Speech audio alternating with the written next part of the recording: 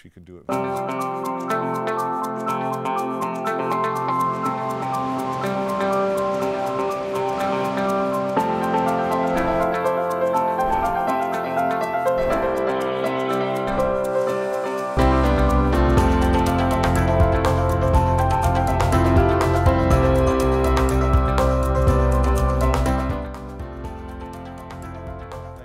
Choosing across the fence. I'm Will Mikell. The eastern hemlock tree is Vermont's 7th most common tree. Hemlocks can live hundreds of years. They grow more than 100 feet tall, and they're significant to our forests for a number of reasons, which we'll discuss today. But unfortunately, the eastern hemlock is under threat. A new management guide for eastern hemlock conservation in Vermont was released in late June. The guide was authored by experts from Vermont's Department of Forests, Parks and Recreation, UVM Extension, Vermont Fish and Wildlife Department, and the Atowi Project. Threats to hemlock survival include changing climate, overall forest health, and invasive species. And the guide makes clear that the #1 threat is the invasive called the Hemlock Woolly Adelgid. To learn more today, we're joined by 2 of the guide's authors. Kosiba is a UVM Extension Assistant Professor of Forestry, and Josh Hallman is the Forest Health Program Manager with Vermont's Department of Forests, Parks and Recreation. Good afternoon to both of you. Thank you very much for being with us. Thank you. Thanks for having us. Ellie, I'm going to start with you. Professional foresters, like both of you, refer to the eastern hemlock as a foundational species in our forest. What does that mean? Why are they so significant? Hemlock is what we call, it's locally abundant in places in forests, and it's regionally common, and its dense canopy of evergreen foliage creates really unique characteristics in the forest underneath the trees. So this creates deep shade, soils that are very unique to hemlock forests, and hemlock often grows on steep banks adjacent to streams and water bodies, and so that dense foliage actually cools the stream water temperature. It prevents erosion when we have a lot of rain, and keeps the soil intact. And so a lot of aquatic wildlife and organisms really depend on hemlock forests for those unique conditions. There are something like 97 birds that use hemlock forests for their habitat or food source, many mammals, something around 50 mammals, and over 100 aquatic organisms rely on hemlock forests. They're really important for a range of ecologic, economic, and cultural reasons in our state. And they're beautiful, they're majestic, they're fantastic. So I mentioned in the introduction about the management guide. In a nutshell, what does that say? What does it do? So the management guide really sets up the importance of hemlock. As I mentioned, the ecological importance, the cultural importance, the economic importance of the species, and it sets up all the threats that we are currently facing with hemlock. The most notable are Hemlock Woolly Adelgid, an invasive insect, and climate change threatens this species. But the guide gives landowners, homeowners, foresters, managers some really concrete management steps that they can take to control Hemlock Woolly Adelgid and also prevent further decline of the species. Josh, let me bring you into our conversation.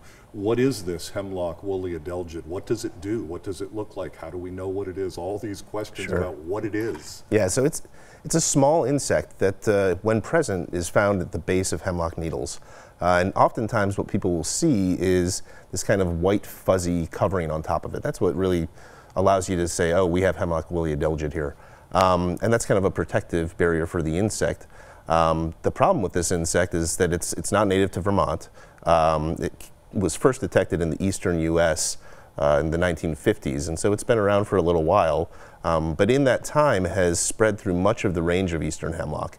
And one of the problems is that it's feeding on hemlock. And we're seeing some of this footage here. This is those little white dots. Again, just bring us in a little bit more of the science of what it is we were seeing there. So those white dots, that's that flocculence or that hairy or fuzzy kind of material that's on top of the Hemlock Woolly Adelgids themselves. And you can see it here that that's covering the insect there as kind of a protective thing while they feed, but also through harsh environmental conditions. And the challenge with this species is that it depletes hemlock trees of carbohydrates and nutrients that it would otherwise really need to function and thrive as a tree species. So when you have a heavy infestation of this insect, you can see decline of the trees, and ultimately it can result in tree mortality. So what's its history in Vermont? We've identified it here. How long? Where is it? Sure. So it was first detected in southern Vermont in 2007 in a forest stand there.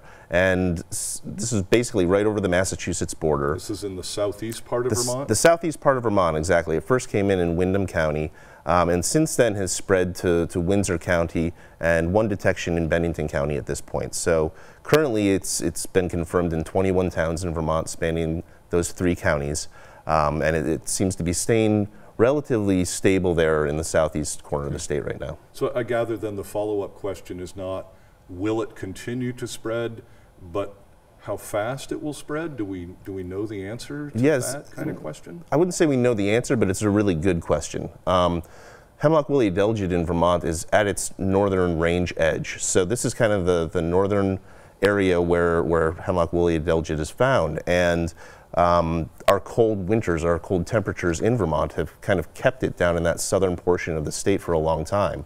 Of course, with the changing climate, that changes things, right? You took the words right out of my mouth, yeah. If we're having warmer winters, we're seeing less mortality of Hemlock Woolly Adelgid. And so that increases the odds that it could spread to other areas where hemlock is present in the state. Yep, slowly, but again, that changing climate, is that perhaps the key issue in its spread? It's a major one. So this insect doesn't fly in Vermont or in the state. So I think there's a comparison maybe between ticks. We've seen growth of ticks as changing climate and they're moving forward. I don't know that we know that's the only reason, but again, I guess the point is these issues are connected. We get more invasives as we have changing weather. Allie, earlier this summer, you worked in the field with Across the Fence's Ben Willis, and Ben used his drone to go up into 2 different forests, one infected by HWA, and as we just saw on the map, he was in the southeastern part of Vermont, but he also went into a healthy hemlock forest. And we're going to see that side by side. We put the healthy hemlock forest on the left, and as we see that, what can you tell viewers about the impacts of this invasive and the risks associated with losing hemlocks? Again, the beautiful forest on the left and the infected forest on the right. Right, so the first sign we sort of see when the Hemlock Woolly Adelgid is feeding on the hemlock, as Josh mentioned, is we see a yellowing of the needles. So the tree starts looking unhealthy because it's losing its carbohydrates and sugars, all of its food that it used. So you'll see the needles start dropping off, which we see in that unhealthy hemlock tree on the right side of that image. What then happens is a lot of other opportunistic stressors can come attack the tree. And we see this with hemlock borer. It's an insect that bores into the side of the tree. Woodpeckers then go after the borer and the bark gets stripped. So we can see multiple stressors come in following the weakened tree from Hemlock Woolly Adelgid, and it will lead to eventual death, and as we're seeing in the stand in southern Vermont. So this is the first stand we've seen hemlock mortality related to HWA.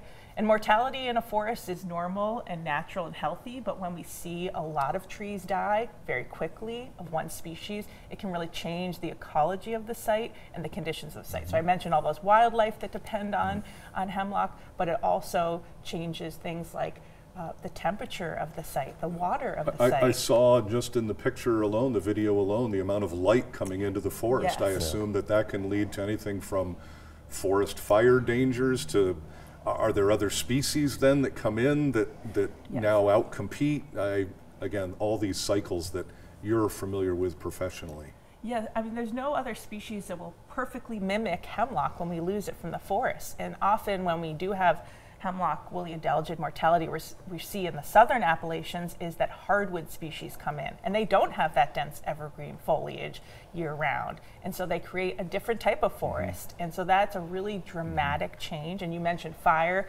Yes, a lot more light. We also have a lot of dead wood at once, and that could be fodder for forest fire. So we really don't know, because this is the first site we've seen in Vermont with hemlock mortality, but we're monitoring it very closely. And you're pointing out those deciduous pieces that come in. They're no longer providing, in a state like Vermont, the deer yard, right? The hemlock is keeping open ground or relatively open ground for deer to browse through the season. All right, moving along. Josh, are there strategies that we have? We talked about it seems to be contained, and that's Mother Nature, maybe with some temperature things that keep it down. But are there strategies that can control the Hemlock Woolly Adelgid? Sure. So there are some things that are being used right now that can keep numbers at bay. It's important to know that this is not a species that we're going to be able to eradicate in the state. It's here, unfortunately. But there are things like biocontrol species or biological controls, which are actual predators of HWA. And what you're seeing here is some of those insects that we've been fortunate enough to be able to release here in Vermont. We release these each year to try and establish a population that's stable, that feeds on HWA and can reduce some of the impacts of the insect on our hemlock trees in the southern part of the state. As we're running short of time here, asking one or both of you to take a stab at that idea that what can I do as a homeowner? I do gather for a homeowner that beetle approach is very expensive. Yeah, it's do true. I have other alternatives if I have a hemlock tree or a stand of hemlocks that I care about? Yeah, there are, depending on the level of infestation, if you have a couple branches that are infested, pruning those off is a good thing to do. Get them off the tree and burn them if you're able to do that. Don't just put them in a compost because that's going to create... Yeah, and don't take them to your neighbor that has hemlock trees that are uninfested. It's pretty important. In addition to that, there are some chemical control options that you can use to treat if you have a heavy infestation. And if you're a forest owner, there are some silvicultural options that you can pursue, and those are outlined in the guide that we've released. And that's where we want to end today's program, which is for more information, to see the management guide for Eastern Hemlock Conservation in Vermont, simply go online and search for Vermont Hemlock Management Plan. That's how I found it. Very easy to read, I must say, too. And also a warning here, a reminder to keep an eye out for HWA and other invasive species in our forests, all very important. Ali Kosiba and Josh Hallman, thank you both very much for making the time to come in today. And I know that you're still engaged in research and whatnot, so I hope you'll accept our invitation to come back and keep us up to date about this. Absolutely. Yeah, thanks. Thank you. That is our program for today. We know you have choices, so thanks for choosing us. I'm Will Mikell, inviting you to join us back here each weekday afternoon for another visit across the fence.